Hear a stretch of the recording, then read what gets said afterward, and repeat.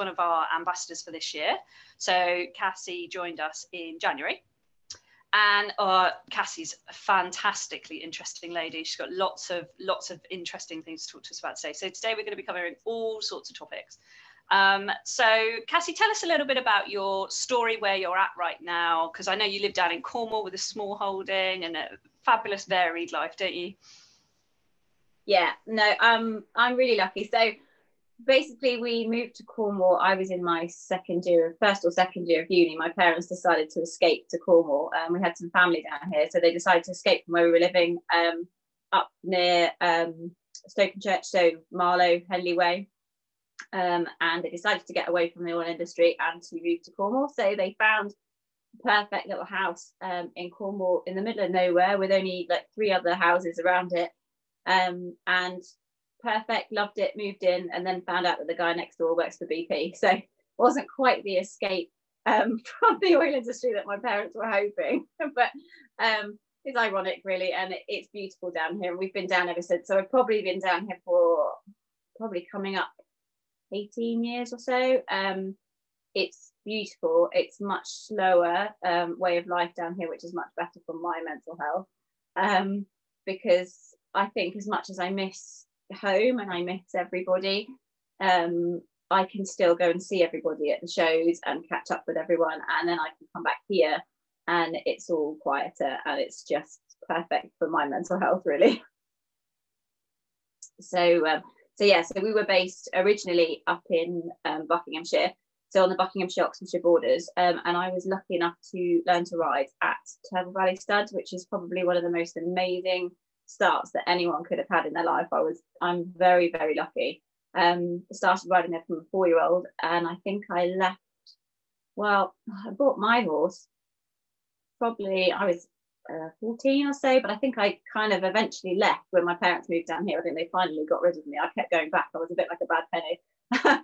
And now luckily Diane Baker comes down here once a month, and she teaches, so she still hasn't quite got away from me, and we went on our honeymoon up there as well, so they don't really get away from us. But it's just the most heavenly place. If you've never ever been to Turville, go to Turville.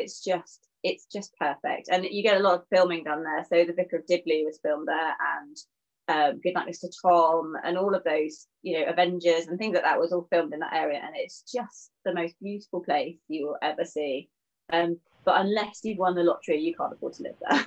So you want to be careful, because we're all going to start coming down to you now, Cassy. That's it. You're going to have a mass exodus. Mind you do every summer anyway, don't you? Down there, you have a mass exodus of people coming. Well, they're trying now. I mean, you're meant to be on lockdown, and they're still trying to come to Cornwall. But no, it is beautiful down here. We're really lucky. We live right at the bottom of Helmond Tor, so it's on like conservation land, and it's just stunning. I mean, there's lots of granite around, but it is beautiful. And I'm truly blessed. We're very lucky that we live on my parents' property, so we've got a converted barn literally 5 meters that way. So we're very, very lucky. It's only a 1-bedroom, and there's 4 of us and 2 dogs, but it's a squeeze, but at least we all get on. But yeah, it's great.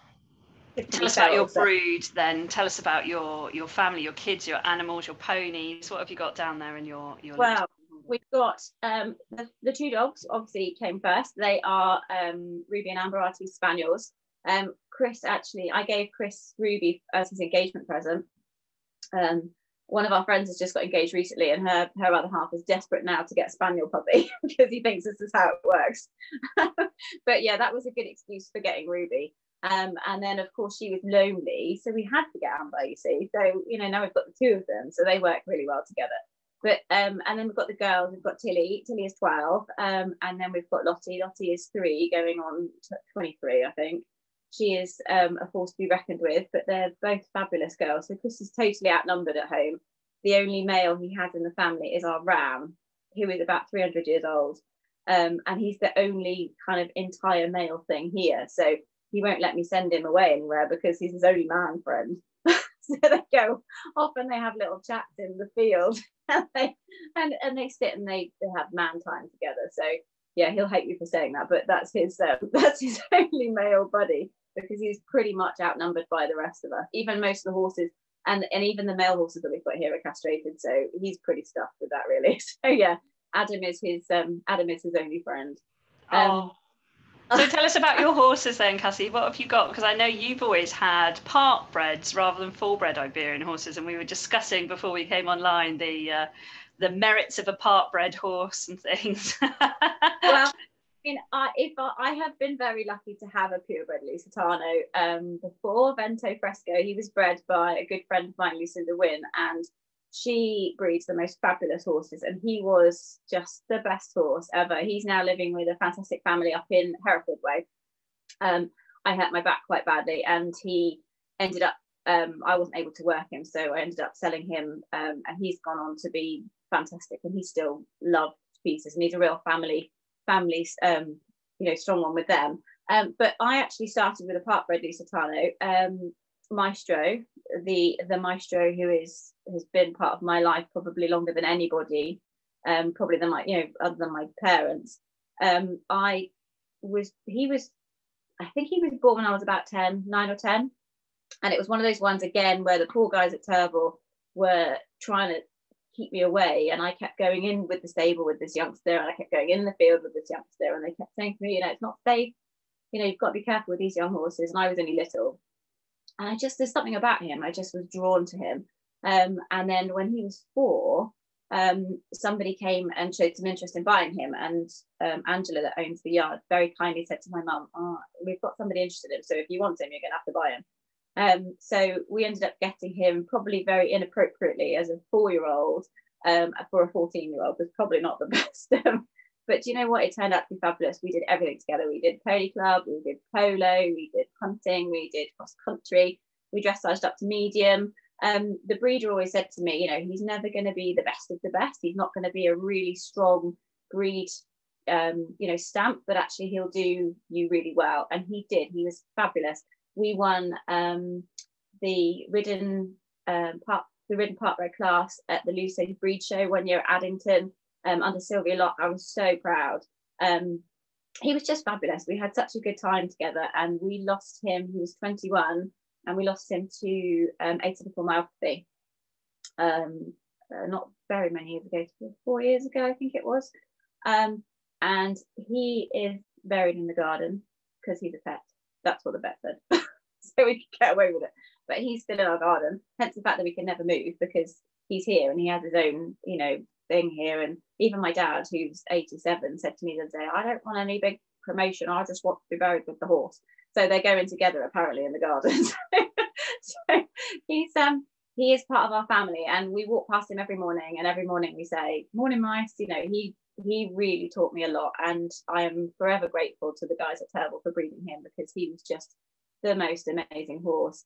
And I was sat with him yesterday and talking to Lottie, my daughter, and saying to her, it would be a real shame because she never got to meet him, and she could have ridden him because he was just so beautiful. But yeah, so he was the real reason that I got started with the Lusitanos.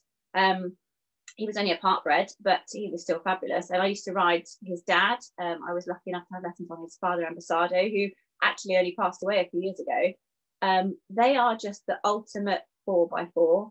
These horses they're a bit like a sports car with 4-wheel drive. That's the best way that I can explain them. The difference between the Lusitano and the Spanish horses, as far as I'm aware, is that they were both very similar breeds. They were both the same breed back in history. And they were designed really for bullfighting and for working in the fields with the cattle. And then one of the princes, I believe, back in, 1600s or something, was killed in a bullfight. So the king ruled out any bullfighting. So the horses of Spain then went on to do a lot more fairs. So they became a little bit more for showing off the beautiful, way of the horses moving, the way the conformation is, etc., and showing their horses off in parties like the Spanish like to do.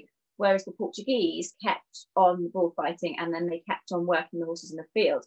So the horses in Portugal, the Lusitanos, from my understanding, are still very much more sporty-like, if that makes sense, rather than being, you look at the Spanish horses, they tend to be very big, very flamboyant with lots of hair. And although you can get the Lusitanos like that, they tend to be a lot more sports-like. They are the ultimate sports horse. You hear lots of people saying, "Well, I've got a sports horse, I've got a sports horse," but actually, I tell you what, if you compared a lot of those horses to a Lusitano can pretty much do anything. They can dressage up to Grand Prix. They can show jump. I mean, John Whitaker used to show jump a horse called Novillero many years ago. And he was actually the grandfather of my horse that I ended up selling. Amazing, amazing horse. Was one of his derby horses because it was so fast. You know, they drive, people drive them. Boyd Excel, I believe, had Lusitanos on some of his indoor teams. They're just so quick and they're so clever to learn. Most stunt horses that you see are Lusitanos because they're clever.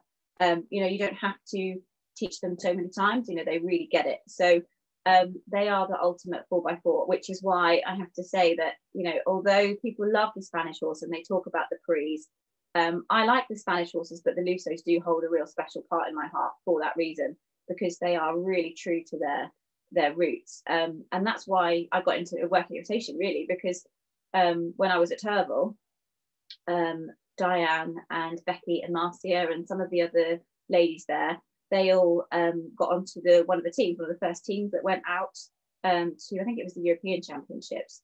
And we'd never really heard of it before, and it was great. So as a young groom, I was able to, you know, help with the obstacles and start to learn this discipline from watching these great riders compete. And then I've always kept my kind of toe in the water slightly with it. I've not competed. I did a little bit with Maestro, but I've always watched it and always kind of been interested in training it, etc. And then since the association's been taken over by Georgia Schoen and Paolo Santos, I've been a lot more involved in it because this couple have just worked so hard to really make sure that it sticks to the rules. Because, like I know you said before when you spoke to Emma, a lot of people see it as a almost like an alternative to trek, or they see it slightly as a handy pony thing. This discipline is really tough. When you you speak to a lot of the Portuguese riders on the international team, in the dressage team, a lot of them have come from a working equitation base. And if you say to them, would you rather ride the international working equitation test in an advanced level, or would you rather do a Grand Prix test? Most of them would say a Grand Prix test because it's easier. Because trying to ride your horse through the dressage, the ease of handling and the speed with one hand with the ultimate precision, which these guys are so, they're so perfectionist, they have to get it right. So, it's tough, it's really tough. And because the horses have to be sharp, they have to be reactive, but at the same time, they have to be submissive. So it's not always easy, but it's a sport that inspires me. I love it. And it just, every time I watch it or I see somebody having a go, whether they're right at the beginning at the walk and trot level, or if they're up at advanced, it just makes my heart feel, and I've got a real buzz for it. So it's a great sport. So I'm very lucky that Turville has helped me right from the beginning to where I am now. Cool.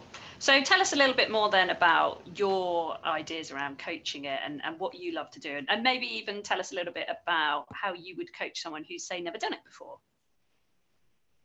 Okay, so I really like working with the novice riders. I start with people right at the beginning, probably more because it's my comfort zone, because I'm riding young horses and horses that aren't particularly trained past medium at the moment. So I'm not working with the advanced horses myself. So therefore I feel comfortable teaching people who are starting their journey with it. Now, the great thing about this sport is that anybody can do it. Anybody can have a go. You can do it with your hairy cob. You could do it with your dressage horse. You can do it with whatever you want to, really. You could come along with a donkey if you wanted to. But you have a go. And what we tend to do is like I said to you, there's three phases at the moment at a normal regional. So you would have the dressage phase. Now, the great thing about the dressage phase is there is only one test per level. So for all those people that are going, oh God, I've learned prelim 14 and I was meant to do prelim 7.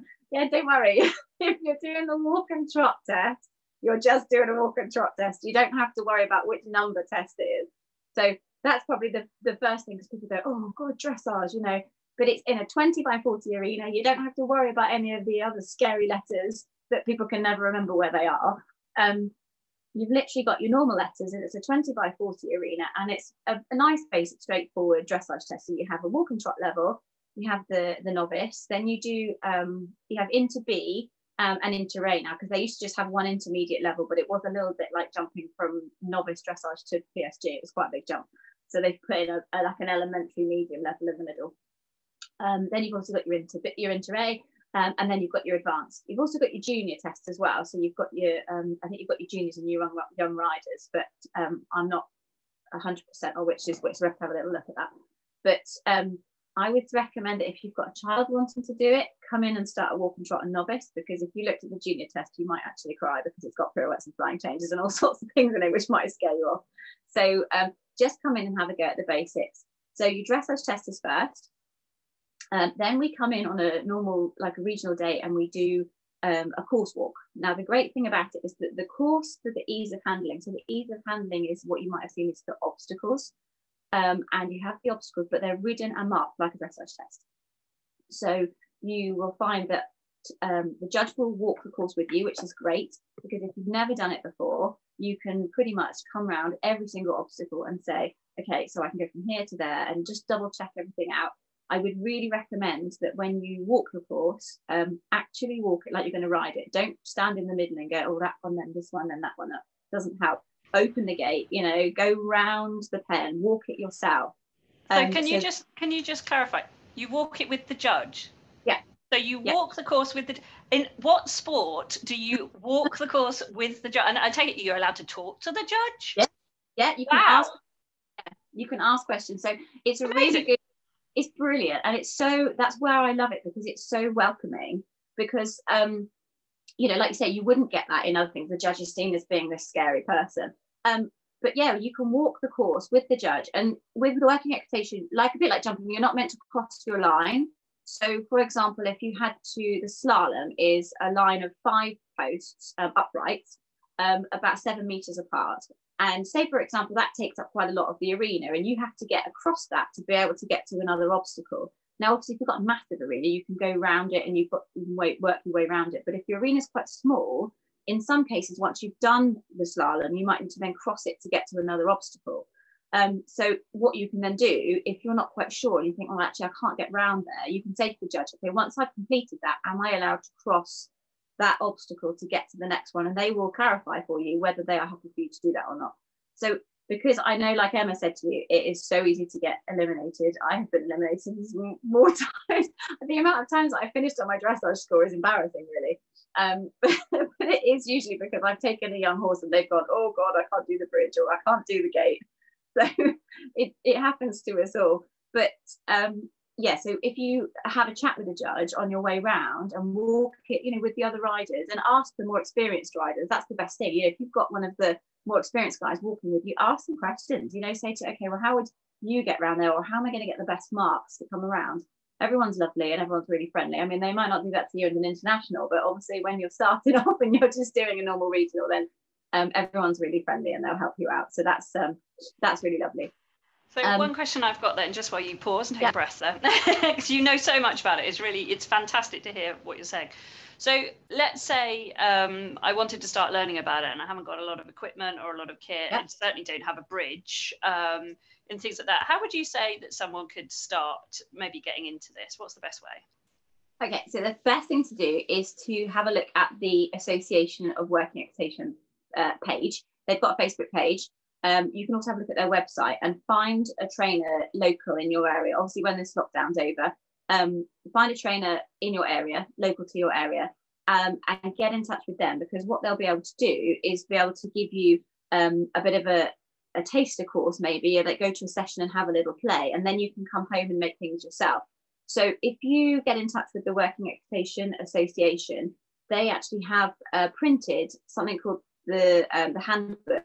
Now, it's pretty much like my Bible. I have one and it's very tatty and it goes everywhere with me. And it's amazing because Georgia and Holly Barbara have worked really closely together to make this amazing handbook. And it pretty much gives you every obstacle, the size, the width, the distance apart it needs to be, how you ride it, how you would get better marks than how you get less marks. It's pretty much a Bible, and it takes you through the dressage test and also the obstacles, and it's got everything in there that you need. I don't think they're that expensive. I think they're about 12 quid or something. So get in touch with the Working Equitation Association. That's the first thing that I would say to do. And get yourself a handbook if they've got some printed, because they are just brilliant. And that will be your starting point, really, because you'll be surprised what you've got at home. You know, you don't need a bridge. I just got a piece of old plyboard to begin with. You can use a bit of tarp just to get them used to walking over something. It's more the sound, it's the hollow sound. So the plyboard is brilliant. But things like I've got flower pots. I bought some flower pots in Asda. I filled them with a bit of topsoil and stuck one of my mum's bamboo canes in the top, and that's what I used for my slalom. She still hasn't worked out that I've stolen them, but it's fine. I've had them for about a year. But I've got all sorts. Then my Vara, so I used a piece of dowling mod from B&Q, which was about 2.5 meters long. I've got my own Vara now.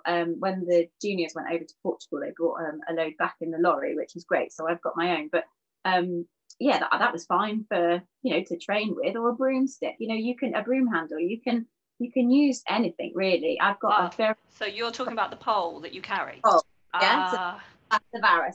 So you know, you can use that. That's perfect. I've got a bell which was about £1 from a local hardware shop that I've just cable tied the end of, and I've made like two long plastic electric fence posts.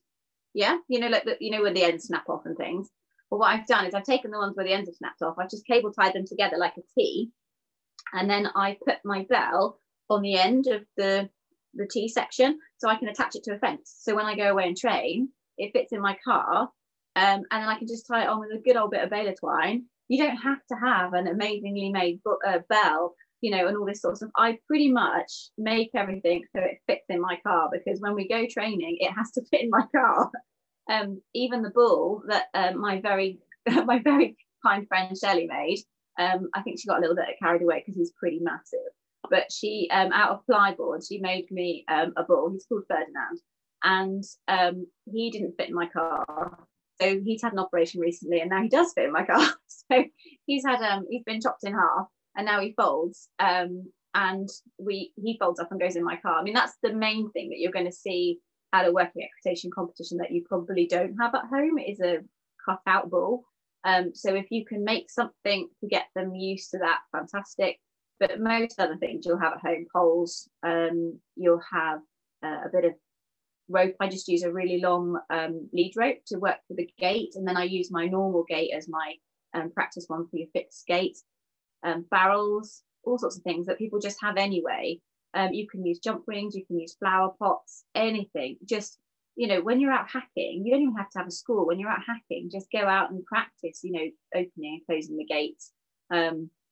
If you have a little look on my page, I often share little hints and tips of how to do things, and just have a little look and then practice when you're out hacking, and just have a go, because you'll be surprised. Most of the things that you do in working equitation are from the field anyway, so there will be things that you will see when you're out hacking anyway. So that's probably the best thing. But get in touch with the association first, because they're going to be able to give you a list of trainers in your area. Okay, so having heard lots about this now, and I know you mentioned it earlier, so there's like a dressage phase to it, there's like an obstacle phase to it, and then there's what was the third phase? The speed phase.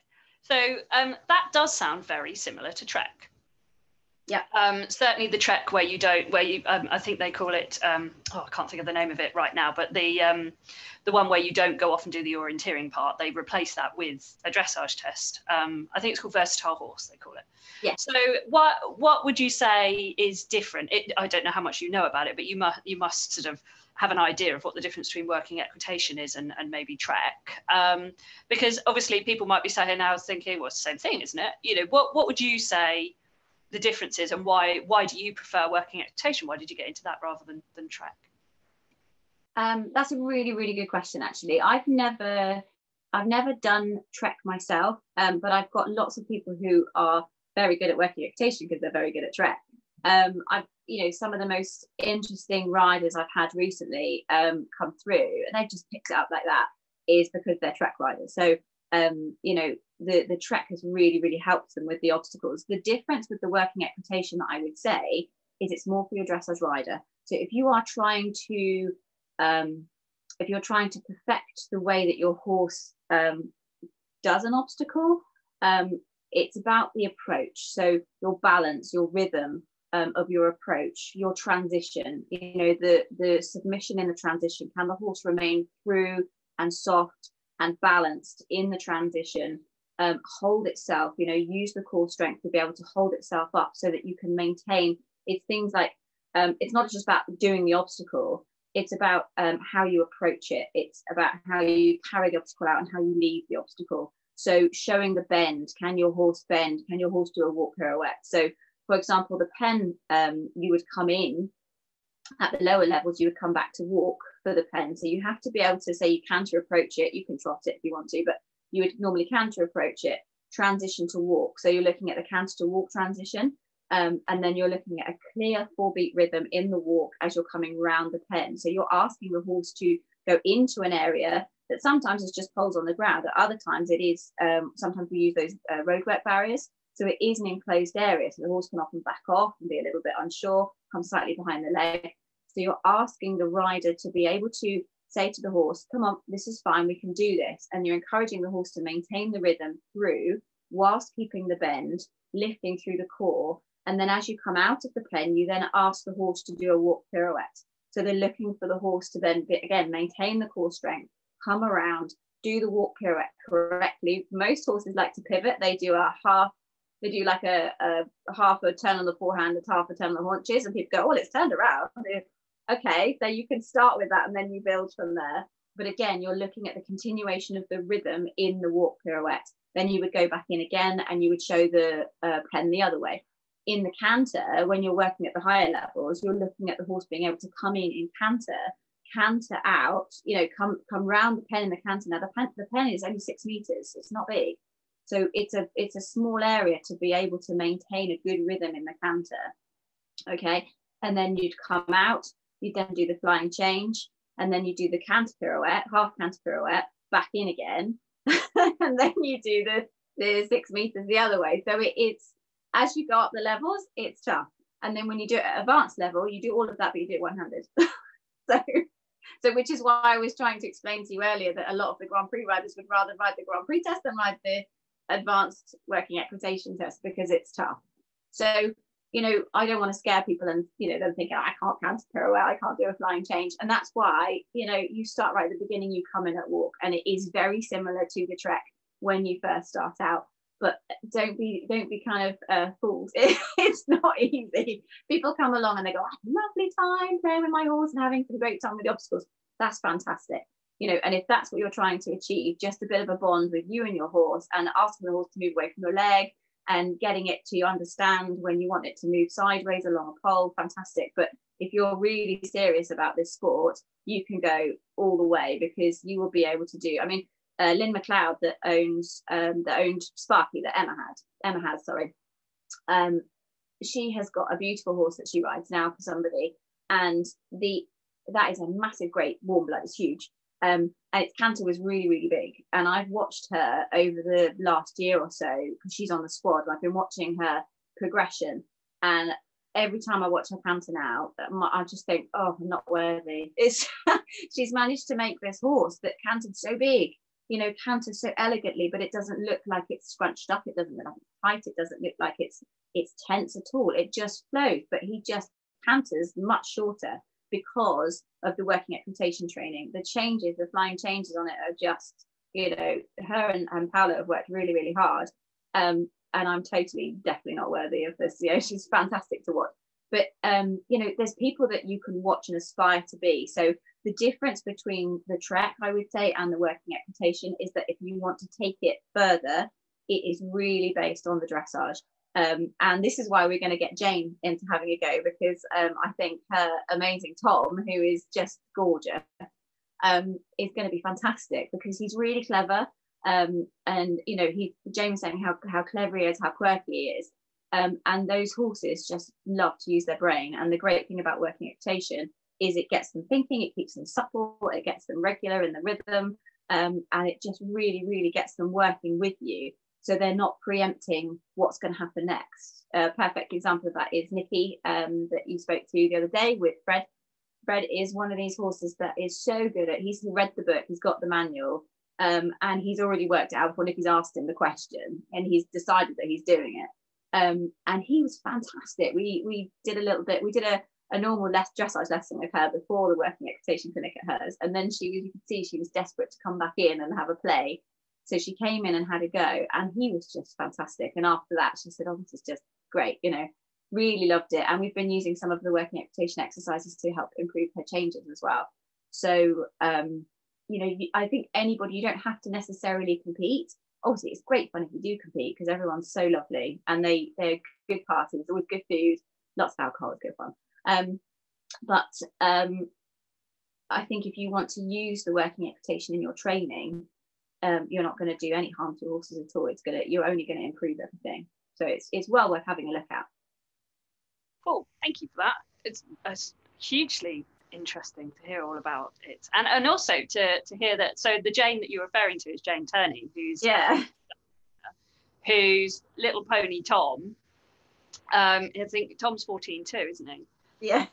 And she's aiming for Grand Prix with him. I think she's PSG with him at the moment. And well, she did the Inter one, didn't she, at the regionals? Right. So yes. Okay. Yeah. So she's into one with him. Fantastic.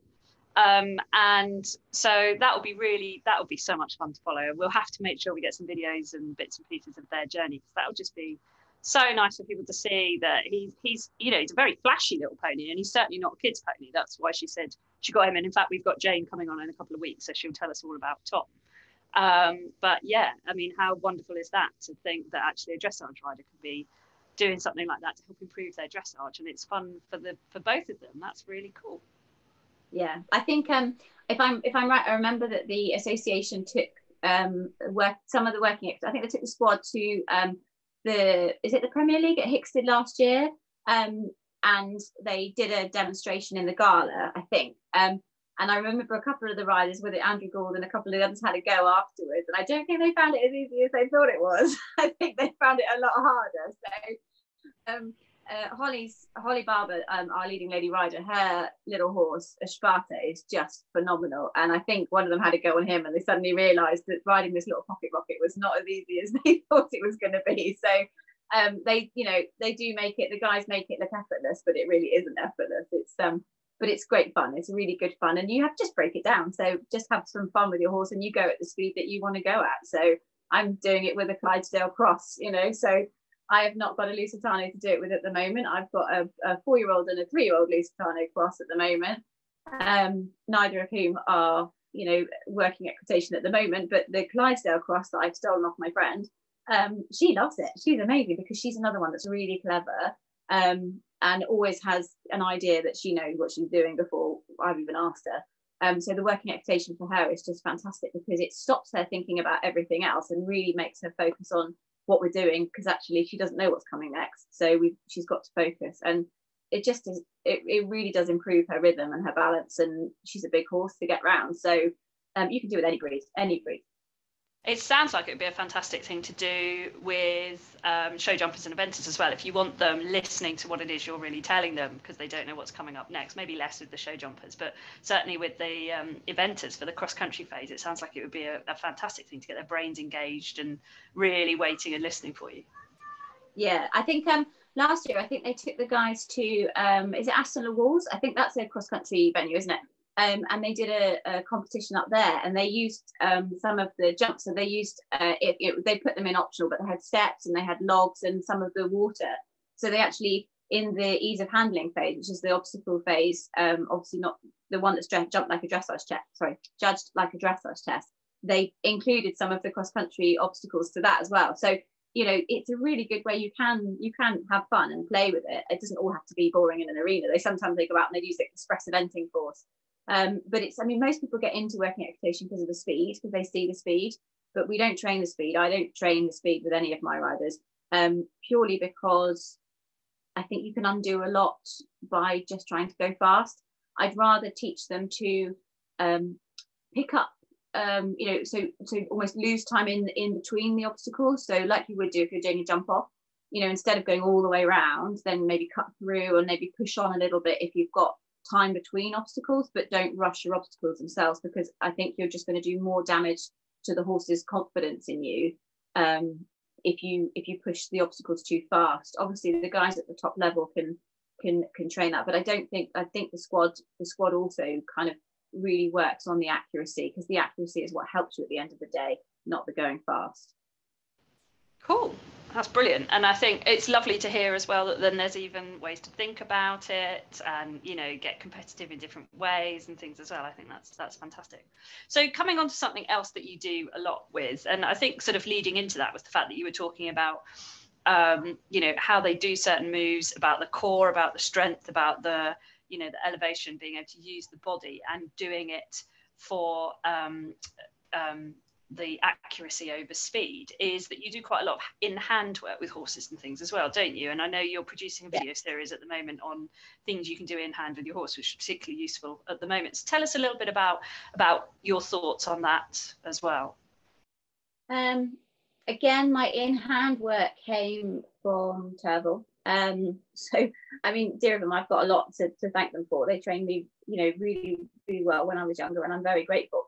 I used to love, with Maestro, my old horse, I used to love doing in-hand work more than I used to like riding him. I used to love riding him, but he was just so clever, and I could see a lot more on the ground. I've never been a rider that has, I've got feel in the sense that I can tell whether something's right or wrong, but I can see it much better than I can feel it. So I find that when I'm on the ground, I can make smaller adjustments and make those little fine-tune adjustments to get to the end result a little bit quicker than if I'd have taken that longer route through. So what I do now is I use a lot of the groundwork and the in-hand work that we used to do with the Lusitanos there on everyday horses. So we've got a little cob here at the moment who's on livery, and I met him last summer, and he was really short and choppy, very, very upright. He's like a traditional gypsy cob, he's beautiful, very short neck, really upright in the shoulder, very, very tight short neck. Beautiful little horse. He tries really hard.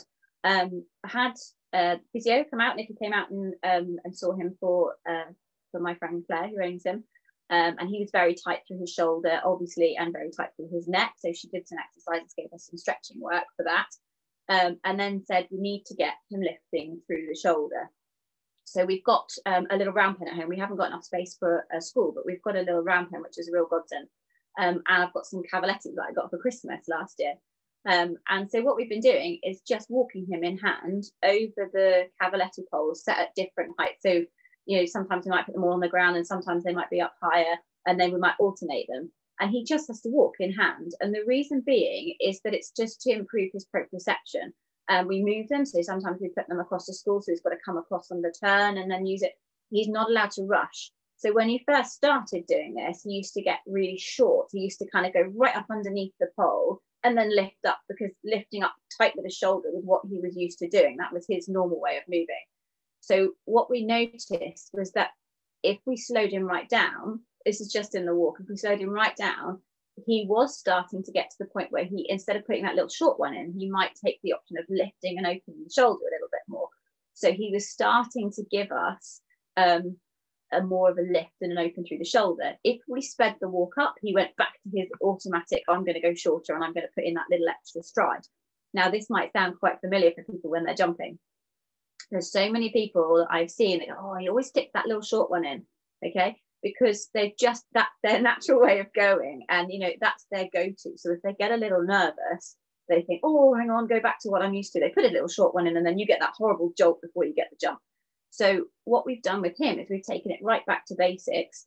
And we've done the same with the Welsh pony as well. So we've got a little Welsh pony here, very tight in the neck. She's been a kids pony. She's a fantastic kids pony.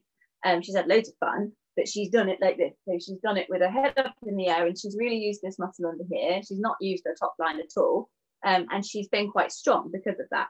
So what we've done with her is we've taken her right back to basics, and we've tried to explain to her that she has to lift through her core and use her top line and then soften the underside of her neck. And again, we've done that using Tilly, my stepdaughter. She's 12. She goes round on an evening. She was doing it after school, just walking her round. And every time we got to a pole, Fanta would want to jump. She'd want to leap over the pole, or she'd want to rush and speed up. So we've had to just say to her, we're still going to walk over it, you know, and unless you walk over it 40 times, we're still going to walk over it. We're not jumping over it. to the point now that she's the same. She can lift and she can open through the shoulder a lot better. And she's not getting to that pole and thinking, oh God, I've got to jump over it. She's getting to the pole and just lifting and using herself. So that's one of the biggest things that we've been doing recently. But that's quite different from my in-hand background that I had at Turville. It started really because when I was at university, I was at Hartpury with my horse, Maestro. I took him with me. And he had some problems. We didn't really know what it was, whether it was his feet or his back. He went for a full body scan and he showed up with some uptake in his front feet, but also in his spine. So they were umming and ahhing which was causing which. Of course, normally it starts with the feet, so it was the feet. But we sorted him out some remedial shoeing, and then my physio said to me, it'd be really good if he learned to do piaffe. And I'm like, well, hang on a minute, this horse has had all this time off. There's a little bit, we're going straight up there, straight up to the top level. We're missing all the other levels. And she said it's more the movement that he needs to do. He needs to sit on the back end and elevate the front end. So she said that's the understanding that he needs to do, obviously not go straight into do piaffe. So again, I took him back to the best person I know, which is Diane Baker at Turville, and said, my horse is broken, can you help me fix it? So we started off slowly and just doing groundwork and doing a little bit of lateral work. So asking them to leg yield and shoulder in, travers on the circle. And then we started to introduce the piaffe to him. And he was pretty quick on the uptake. He got it quite quickly, not with me because I was rubbish at it, but Diane was really quick on the aid and managed to get it perfectly. I took a little bit longer to be able to do it with him. He used to run past me quite a lot, whereas he didn't move with her. He was perfect. So I went from having a horse who was the year before going to be put down because they weren't quite sure, he was so hopping lame, they weren't sure what they were going to do with him, to the year after we had him with Diane doing the groundwork, to him going off and winning at the breed show, the ridden partbred class. And he never had he had an navicular, as we found out a lot later on, but he never had a big stride. He was always quite short and choppy, he was quite upright in his feet. A lot of Lusos tend to be. But what we did find with the piaffe work, because it made him sit a little bit more, he elevated the front end, and he actually won the class because of his medium trot, which is unheard of really for a horse that couldn't really trot. So it just goes to show that if you do the right work and you do it slowly, you really can make a huge difference in quite a short period of time. But it's not about rushing it, it's about taking it slowly, taking your time, going to somebody who can teach you. There's plenty of really decent instructors around. Most of them have come from Turville because they really do, they learnt from the best. They learnt from the Valences in Portugal, so they learnt from the best. And it's just brilliant. It's such a good thing to be able to do with your horse, and you can see from the ground. I do it with the Welsh pony who's 12 hands. I do it with Lenny who's 16 too. We do it with the youngsters. So all of our youngsters will do in hand work before they're even bitten back, to just do that on the halter, so that they understand the principle of moving away from the pressure. I can't stand something that jumps on top of you. I've been mounted by a stallion before, I broke my leg in 5 places, so it's not something I really want to go back and relive again. So everything of ours has to stand out the way. It has to move away from the pressure, it has to move back. So to ask you a question then on a personal note, because something you said there really resonated, I've got, some of you will know, I've got a 9-year-old Irish sports horse, big honking great lad who's finally finished growing now. We are at BD novice and he doesn't have a medium yet. I know he's got it in him, but he's having to learn to take his weight back more and to stay straight in order to get it. So obviously I can't be doing any of this at the moment because I can't go and see him. But when I am able to go and see him, what can I be thinking about doing with him then to help sit him back a bit more, to get that elevation through the shoulder and some better medium strides from him then perhaps? Is there something I can be doing in hand? Yeah, there's loads of things you can be doing in hand. So what I'm going to do in the course that we're putting out, I will go through the basis. So I'm going to start with the general lunging, so how to lunge, how I would lunge. And then I would move you into the general in-hand work. So we start the in-hand work. It's more like a shoulder in with a higher angle to begin with. And then you take it into a leg yield. So you can go straighter and you move into a leg yield. Then you can go into a true shoulder in. So again, it gives you the vision from the ground to be able to see what the shoulder in is, because a lot of people don't know what 3 tracks is, but when you're on the ground with the horse, you can actually see the 3 tracks, and then you can go, oh, okay, actually it's a lot less angle than I thought it was when I was up there riding. So, and then from the shoulder in, we then take you and we open the shoulders a little bit more, and we start to move them into a leg yield, then moving into a travers. So this is what's going to really help your horse, because as he builds through, you're starting to say to him, yield the hindquarters, yield the shoulders. So once you learn to yield the shoulders, he then has to sit more on the hindquarters. So then he's starting to lighten the shoulder and open the shoulder a bit more, because you can't open the shoulder if you're heavy on it. You have to sit back away from it slightly, so you can then open the shoulder and, you know, really sit on those hindquarters. Things like the rein back, you know, the rein back for the working equitation, I actually learned completely differently to how I was taught when I was younger. So, you know, I always believe that you can learn something, even if it's what you don't want to do. So that's why I'm so open to learning and being taught, because I don't profess to know everything. I know very little, but I'm really, really willing to learn. And I've been taught to do the rein back in many different ways. But one of the ways that I learned recently with the working equitation was to do it very gently, just off the rein. And when I didn't interfere with my legs, my horses stayed a lot straighter. I also then had the ability to then move the horse later on with my leg. And I've always put my legs back to do a rein back and come forward slightly, because that's always the way I've been taught. And for another example, with Nikki and her rein back, she was struggling because Freddie was wiggling. And we went back and said, okay, let's do it the way that I was taught for the working equitation.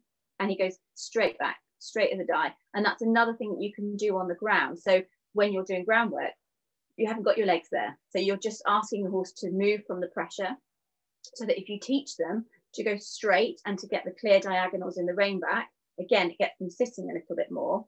And then you can push them up and forwards and get them to push from behind, so that they're pushing forwards and they're more elevated through the shoulder. You can then move on to something like the Spanish walk. You could teach them the Spanish walk.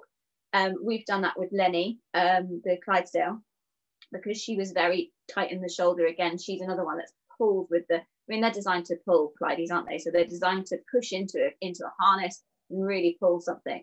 So her shoulders are always down. She's got very, very long back legs. So for her conformation, trying to get her up in front then puts extra pressure on the hindquarters. So what we've had to do with her is teach her the Spanish walk very slowly, so she can lift her core.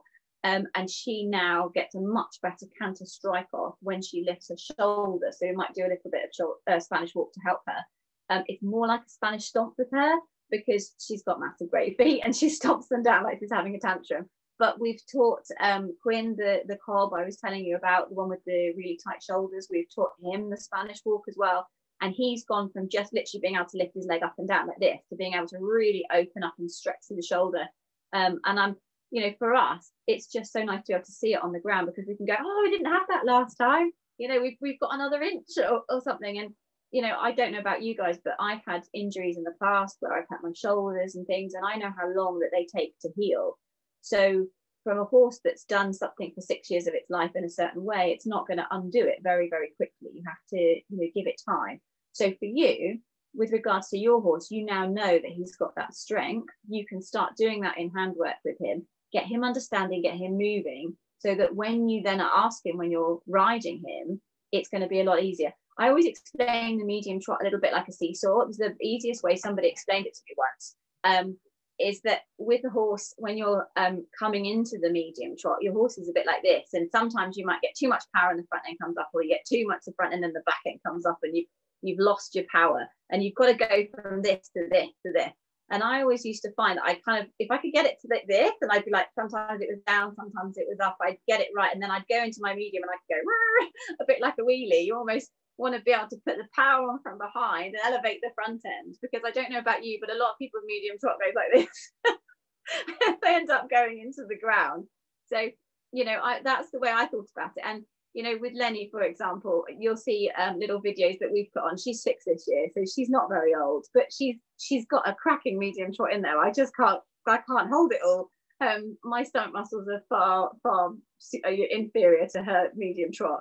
So we do a little bit. So we do a little bit of on, and then a little bit of back, and then a little bit of on and a little bit of back, so that she gets the praise for going forwards and elevated. And then I bring her back before we get to the point where we kind of dive into a heap on the floor. And then I can praise her for what she's got right. rather than having to think, oh God, we did it wrong again. So I don't tend to tell them off when they've done something wrong. I tend to ignore it and then praise them for the good. So I try and reduce the amount of things they get wrong by setting it up in such a way that they succeed, and then you praise for the success. Because otherwise, they're like kids; they just get fed up. If they're always doing something wrong, they think, "Well, I'm not bloody doing it anyway." So that's and just like humans as well, human motivation. Although we are massively pushed away from things that we don't like, we're very, very drawn to the things that we do. We want to get that gratification. We want wins. That's why big goals sometimes are too big, and little ones are great because we can tick them off. So yeah, absolutely. I love that. So thank you very much. I will definitely be learning from your course. So that'll be out fairly soon, won't it? The Inhand, and it'll just be looking at lots of different things you can do in hand with your horse for a purpose, not just kind of like waving sticks and bits of string for the sake of it. It's very much how to help your dressage, like I just said there, how to improve a particular movement, how to get better with something, how to help your horse get stronger, and that kind of stuff. So yours is more about, if I'm right here, yours is more about in-hand work for improving the horse and helping you with things, as opposed to the rehab sort of side of stuff. But of course, it's all good, isn't it? You know, it's all good for them. You've got to be careful. Obviously, if you've got a horse with an injury, you have to be careful and make sure that you consult your vet or your physio and work with them to get a plan. But you will probably find that if you've got a little bit of knowledge about this sort of thing and you've started to work with your horses anyway, and they're used to doing the in-hand work, maybe just once or twice a week, then it means that if they do end up having an injury, you can then use that, because their body is used to moving in that way. You can then use it in the future. So you're kind of almost preparing them to be able to rehab easier later on if something does happen, rather than getting to the point where something happens and then you're thinking, oh, I better start now. So it's about keeping you fit and strong. It's a bit like a Pilates class for a horse, really. You do it every week so that if you do hurt yourself, you can then get much fitter much quicker again. Cool, thank you so much. And so that's going to be a course that's out soon, so we'll let people know when that is out. And also, Cassy, you're going to put a link to your page. You've got two, haven't you? You've got Cassy Gadsby Equine Coaching, is that right? I think we'll put it in, won't we? And then you've got Cassy Gadsby Plaiting. So if someone starts looking for you, so just really quickly, tell us a little bit about how you got into, I mean, not just plaiting, we're not just talking just plaiting here, like the things you can do with a horse's hair front and back it's just mind-blowing. So tell us very briefly what it was that means that you do this plaiting, what you do, and what you want to teach other people. Well, again, it started at Turville. Everything started at Turville. It's the best place in the world. I used to help out there when I was a kid, and then it went on to working there, and we used to have people come for classical lessons and things, so horses would have a lot of hair. And I don't know if you've ever ridden in a double bridle, but if you're trying to ride in a double bridle for the first time and you got a load of hair, it's not a good combination. So what we used to do is we'd quickly stick a running plait in their manes, just to allow the rider to be able to, concentrate on learning how to feel the double reins and feel the movement of the horse and things, without having to worry about all this hair flying around, because it can get in the way. So we used to stick crest plaits in really, really quickly. And then when I was a kid, we used to do courses. And at the end of every course, you'd get a gymkhana day. So you'd have to plait your ponies up, and you'd bath your ponies in the morning and you plait them all up. And then your parents would come in the afternoon and you'd be there. I mean, I'm sure we thought we all looked fabulous, but I have seen pictures and I had bows and all sorts going on. It was not a good look. I used to have a pony that I rode called Sparky, who had an allergy, and we used to put some tights over his nose before you had like little nose nets. And I remember going out to the market with my mum when I was a kid and trying to find like the prettiest, like ones with bows on, this poor pony, and I'd like tied it to his nose band.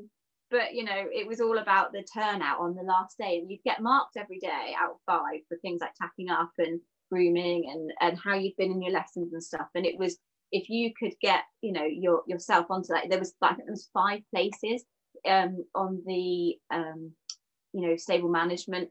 You used to win prizes in the gymkhana, but everybody wants to be on the stable management one. And I remember one year I'd done quite well. I can see them up here actually. I'm in my mum's house, and I've got my mum with my rosettes and stuff. But I have got three of the champion ones, and do you know what? They are probably the most important rosettes. I've got all these other ones for like things like Royal Cornwall and stuff like that, but those 3, I worked really hard for those. So that's where it started, was, you know, having that, you know, being a little kid and having the aspiration to be as good as those people that got in that top 5. I wanted to be that person that got that big red and blue and white rosette. You know, I wanted to be the champion. I wanted to get that for looking after my horse, for being, you know, good at tack cleaning, for being good at turning out and all that sort of thing. I was probably a bit sad, a bit nerdy. But I remember once, I've got a little trophy here somewhere. I got 100%. For the whole course, I got I got 5 out of 5 on everything, and I got 100%. And do you know what? That memory, I was probably about 9, 10, I don't know, 11, and that memory has not left me. And it's still one of the biggest things that I'm proud of, because I remember how long it took me to get to that point, to achieve that. And that may sound really silly, that it is something quite, you know, trivial in the whole scheme of things, but when you're that age, that is massively important to you. So, you know, never ever you know, tell people that they can't do it. You know, whoever you are, you've got dodgy hands, whatever, you can give it a go and have fun. And that's the thing that I love about plaiting. And one of the reasons, I mean, I'm not the best platter. There's plenty of people out there that can plait quicker than me, that can plait neater than me, but I love it. I really, really enjoy it, and I love teaching other people to do it, because it gives people time to bond with their horse.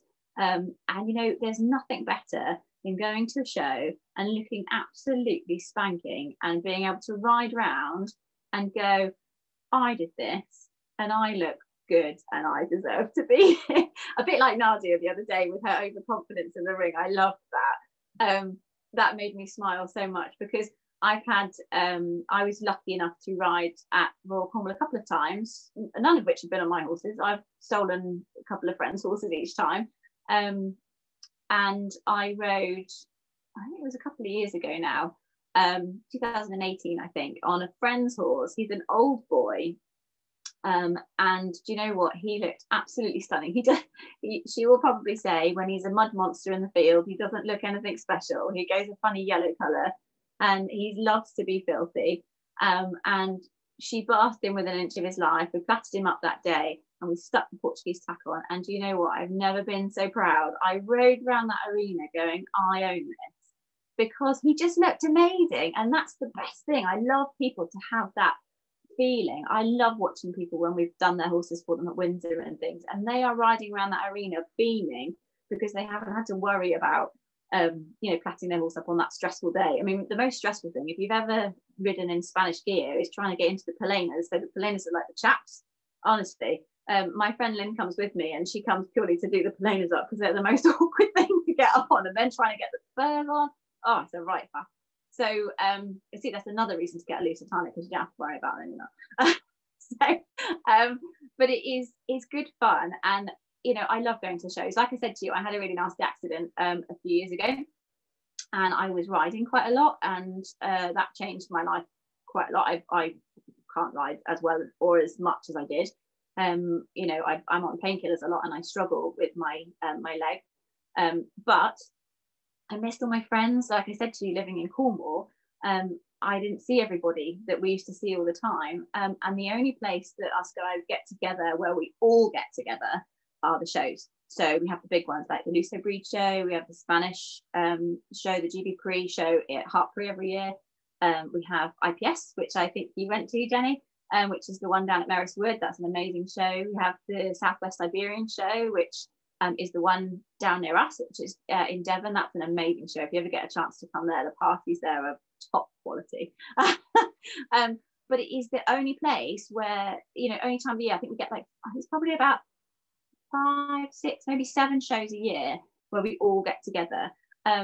So when I had my accident, I was a bit like, well, I can't go to shows, I can't ride. So one of my friends said to me, well, I'm going to the show and I'm terrified, will you come and plait my horse for me? And then I did her horse, and then it went on to another horse, and then it went on from there. And then it got to the point where I was like, well, actually, I could go to these shows and not have to pay to go to the shows, because because people could pay me to plait, and then I could actually pay. I don't make much out of it. I pretty much break even. But Lynn and I, for example, my friend Lynn, who's comes with me to all the shows, She is a hogger. She's a serial hogger. So I do have to keep her away from a lot of these lovely horses, but she holds on to them. She does the best holding. And I know that seems like a really insignificant job, but it's the most important job. If, you know, I've asked my husband to hold horses. He is rubbish. They have them moving all over the place. Lynn can hold a horse. She holds it exactly where I need it, but I can just go and pat it up really quickly and job done. 4 o'clock in the morning, she's up with me. She's fabulous. She's telling me I haven't charged my head torch when I'm out there in the stable trying to get it working. So she gets the head torch charged. She's brilliant. I'd be lost without her. But it means that, for example, we go to Royal Windsor and we go the day before. We have a wander around and we go and watch the parade in the evening. And that's really good. The pageant thing, we watch that in the evening, and then we stay over, and then we get up at the crack of dawn and we work absolutely solidly all day on the Sunday, because that's when the Iberian classes are. We stagger to the car at the end of the Sunday, and then we drive back to Cornwall. But it's meant that normally what we've earned on the day has covered our costs. It's covered our hotel and our fuel, and usually gets us to go and see the pageant as well. So, you know, it's not anything that's going to make me a millionaire, but it means that I get to go and see my friends. And that's the best thing in the world, really, because it means I get to go and see everybody. I love them all. They're all fantastic. I've met some amazing people from Plaiting, and I wouldn't have met them otherwise. So it's a really, really good way for me to be able to go round and have a jolly, basically. And I think if it didn't pay for itself, my husband wouldn't let me go because he has to look after the kids for the weekend. But it's really good fun. But I also really love to teach people to plat, because it's great. Like, you know, you have to look the part when you're out there. You spend so much time on the training and the clothes and everything else, for it to not be finished properly is such a letdown. So, you know, you have to do it, and anyone can do it. I've got some of the kids that come along are brilliant. I've had you know, people with 2 left hands that really can't do it. We find them something that they can do, you know, something that they can do that means that they can turn their horse out, and we work away. So some people, for example, really struggle with threading, so we teach them how to band, and we teach them things like different types of bands. There's so many different types of bands out there, silicone ones, and then like non-snap bands, and then ones that say they're non-snap bands but they do snap, and all this sort of thing. And then products, when you use products, some products make band snap, you know, little things like that. It's little things that I've learned along the way that I know, don't use that plat spray with that type of band because it makes it snap, you know. And there's nothing worse than putting in a lovely set of plats, and, you know, say you can't sew, for example, you put them all in with bands, so it's not a problem. And then you finish spray them. If you use the wrong finish spray, the bands go pop, pop, pop, pop, pop, they all falls out. I've been there, done that one, learned that one. I'm so interested now. I cannot wait to see your plaiting course, just so I can check if I'm using the right products with the right. So I like a good silicone band because they stretch a long way. Yeah. I will sew in if I absolutely have to. I will sew in, but generally for dressage, I use a bobby pin. So I sew it, and then I push a bobby pin in, so I can get a nice big rosette. For showing, obviously, I sew them, and then for anything else in between, I'll use a band. But I'm really intrigued now if I'm actually using the right product with the right type, you know. So anyway, look, we've gone way over the hour now. Sorry. No, it's great. You're so passionate, and everyone's been saying on the chat, you know, it's lovely. You're so passionate. I want to know more about that and things. So people want to know more about Inhand. People want to have a go with the Working Equitation. I know people are going to want to know more about plaiting, and especially now that we know there's a bit of science.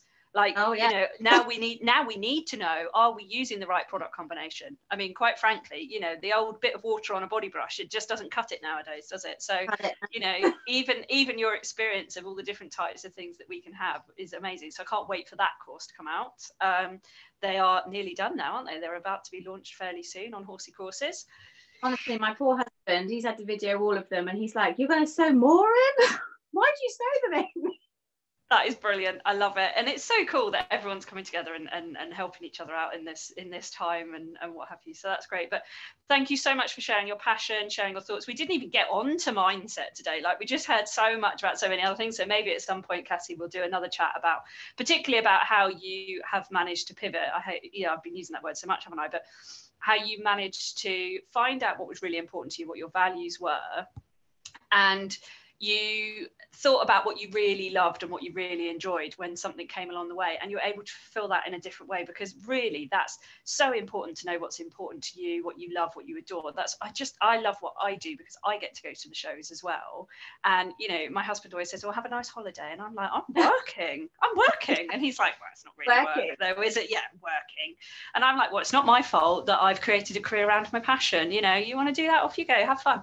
So you know, I think it's great that you've done that, and it just shows that if you know yourself and you know what you love and you know what that drives you on, if you also able to at least cover the costs, even if it's not, you know, making an income's even better, then that's great. So thank you so much, Cassy. It's been absolutely lovely. I'm sure there'll be loads more questions from you, especially when people watch the replay of this and listen to the podcast. We'll put any links or anything in, won't we, to yourself and to things like Working Equitation, to where people can find out where all these shows are. I can't wait for the Southwestern one. I'm booking my B&B in Devon as soon as I can. What time of year is it normally? September. Oh, good. It might still happen. Yeah, I know. We're on. So that sounds great fun. So yeah, so the Flying Changes crew will no doubt be out partying everywhere we can as soon as we're allowed out. You know, we can get them all coming. Fab. Thank you so much, Cassy. Is there anything else you just wanted to add at the end, or are we're happy to finish there? Thank you very much for listening, and I'm sorry I jabbered on. No, it's lovely. I would have stopped you if I thought you were jabbering on, but it was all really interesting, and people have loved it. So, right, take care. Thank you so much, Cassy, and see you guys, and hope you guys hear us all again in something soon.